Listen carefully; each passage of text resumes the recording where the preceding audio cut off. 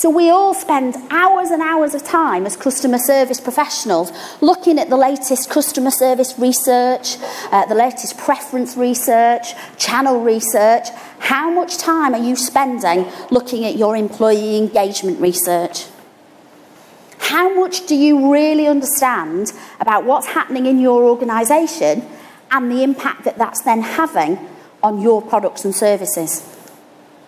And if you think about the 4 enablers, they absolutely align to your customer service strategy.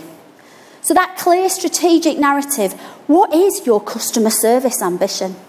And is that clearly understood right through your organisation? And is everybody clear on the role that they play?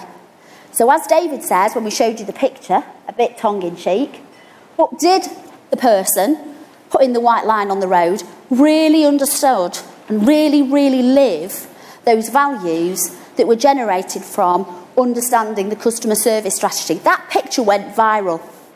It was a local authority somewhere up north and cost them a huge amount in terms of managing reputation. So what is your clear strategic customer narrative, and is it understood? How much of your customer service strategy is focused on improving the skills of your line managers?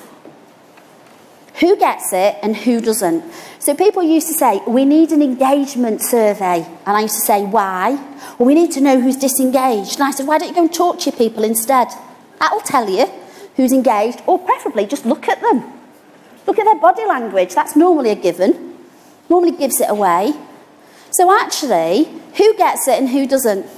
Who are the people paying your customer service strategy lip service?